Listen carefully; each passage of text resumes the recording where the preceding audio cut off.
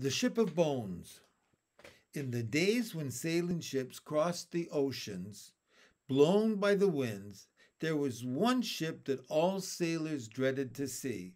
It was called the Ship of Bones.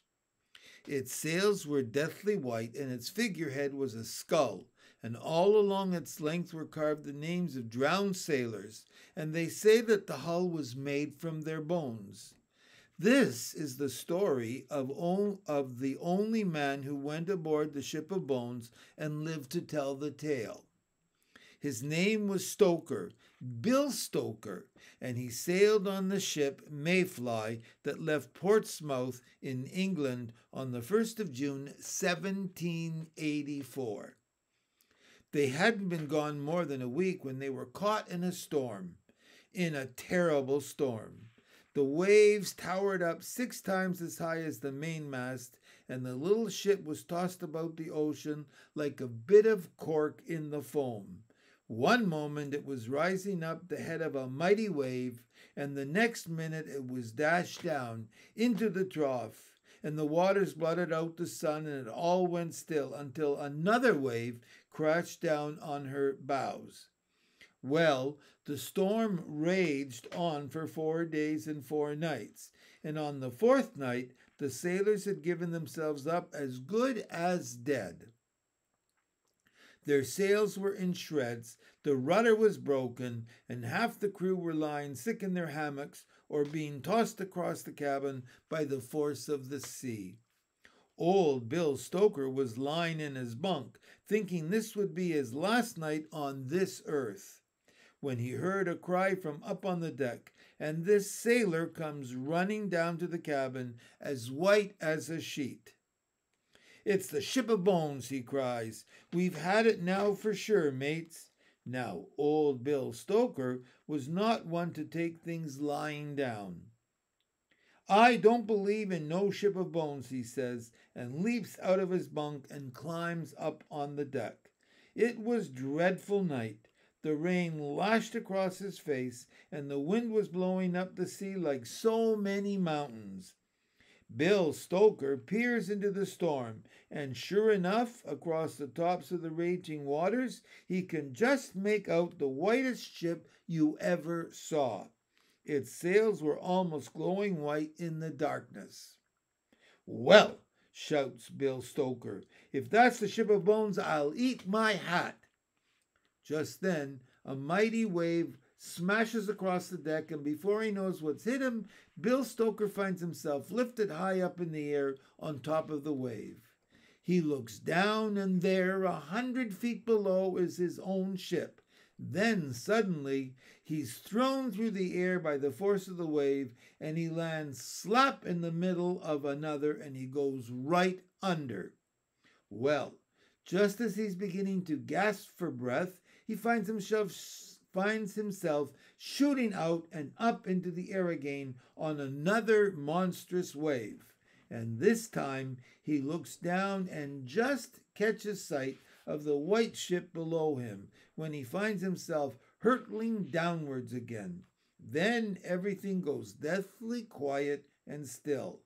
Well, he opens his eyes and looks around. Sure enough, he's lying right there on the deck of the Ship of Bones. He can see the black night and the storm raging all about, but the ship itself is quite still, scarcely moving, like as if it were becalmed, and there's not a sound. Bill Stoker puts his hand out and feels the deck. It's smooth like ivory, and even though the rain and the waves are lashing the ship, the deck itself is quite dry. Well, Bill looks around and sees that he's all alone, except for an old sailor who's winding in the anchor. So he gets to his feet and calls out, "Ahoy there!"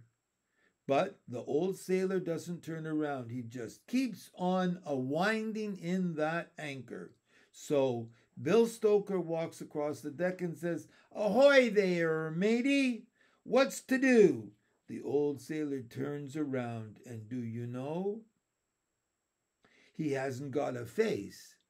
Leastwise, Not what you'd call a face, more of a skull, and his hands are skeleton hands, and his jaws open, and a cracked voice says, "Welcome to the Ship of Bones, Bill!" And he puts out a bony hand to take hold of Bill Stoker. But old Bill Stoker, he backs away. Then he turns on his heels, and runs as hard as he can, and ducks below decks.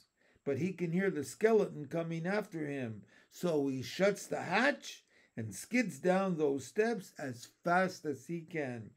Inside the ship, there's a curious smell like you get around tombstones. Bill Stoker grabs the rail as he goes down, and he notices that everything's made out of bones, white and yellow, old and new. But he can still hear the skeleton footsteps coming after him, so he goes right on down the hold.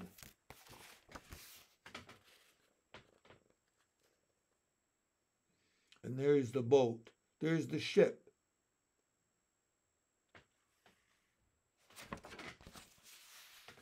It's so dark, he can't see for a bit. Then suddenly he hears the shout. "Why, here's Bill Stoker. Hello there, Bill. Welcome to the Ship of Bones." Bill's eyes are used to the dark by now, and he can just see some shapes rising up off their beds and coming towards him. Well, he doesn't stop to see who they are. He doubles back on himself and runs back up the steps. And there's the skeleton sailor, standing at the top, grinning down at him. Well, old Bill Stoker wasn't a man to be scared easily, so he runs up the steps, gets out his cutlass, and strikes at the creature. But the skeleton sailor hops out of the way and grabs Bill's shirt as he runs past. But it's an old shirt, and it rips apart before the thing can get its bony fingers over Bill's throat. In a thrice, Bill's up on the deck again, sprinting across to the bridge house. Once inside, he locks the door, but he can hear the bony steps coming nearer and nearer. Then he sees that horrible, grinning skull's face, leering in at the window. Bill wasn't the man to give up, so he thinks to himself, "They're just a lot of old bones, all of them. They must be scared of something." Then he gets an idea. "I know what'll see old bones off," he cries, and he drops down on all fours and starts barking like a dog. Well, the skull's face sort of frowns. Old Bill flings the door open and leaps out, barking like mad. And do you know, that horrible creature just turns and runs. Whereupon old Bill takes his chance and leaps over the side. Immediately, he feels the waves picking him up and flinging him across the water again. Well, I don't know what happened next, and I don't think old Bill knew, but he finally found himself back on his own boat, with his shipmates all standing around him and pointing. And Bill looked out into the night, and he saw that ship of bones going off as fast as it could to wherever it came from. Not long after that, the storm died down, and they came out into calmer waters, and old Bill Stoker told his story to his shipmates, and they all listened with bated breath. But, do you know, not one of them believed it. But that didn't worry old Bill Stoker, and that evening he sat right down, and guess what he did? He ate his hat.